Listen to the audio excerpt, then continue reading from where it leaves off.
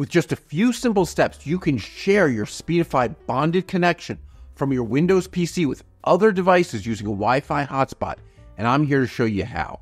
First things first, make sure you have the latest version of Speedify installed on your Windows PC. You can download it from speedify.com/download, and you'll need our other product, Connectify Hotspot, to be able to share the bonded connection. You can get the latest version at connectify.me/download. Once you run it, you'll find it down here, the little Wi-Fi symbol, next to your system clock. Yes, Windows has its own hotspot feature, but you won't be able to share your bonded Speedify connection over it. It has all sorts of issues. So once you have both apps installed, run Speedify and connect to a server. So here I'm bonding two connections using Speedify, and I'll see all of my connections, and the colors in the graph, as always, match the colors in the adapters. Then, over in the Connectify Hotspot app, you'll see these sort of three choices: Wi-Fi hotspot, wired router, and Wi-Fi repeater. So in this case, we want to make a Wi-Fi hotspot, so that's what we pick. And then with connection to share, there are a lot of choices. One is Speedify. Choose that.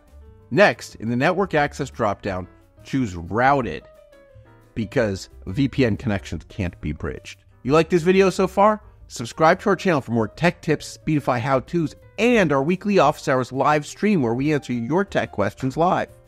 Then, to finish setting up your hotspot, give your hotspot a name. I'll leave it at connectify.me, and a password.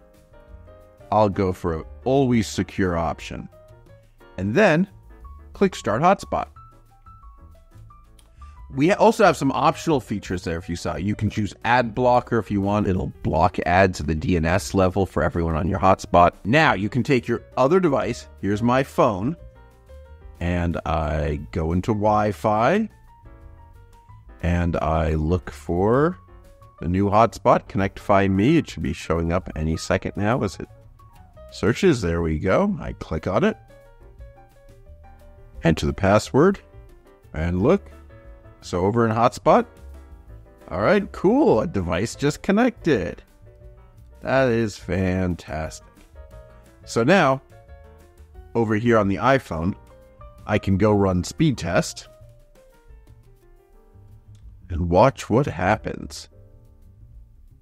Right? Instantly, you see the graph over here in Speedify leap into action, right? The traffic is going from the phone to the computer's hotspot, into Speedify, and across the bonded connection, where it's using both connections at once. That's it. Hope that helps. Now that you know how to share your bonded Speedify connection through Wi-Fi from your Windows PC, check out our other video about using pair and share between your PC and your phone, because we explain how you can add even more connections to Speedify wirelessly for a better, faster, more reliable internet connection.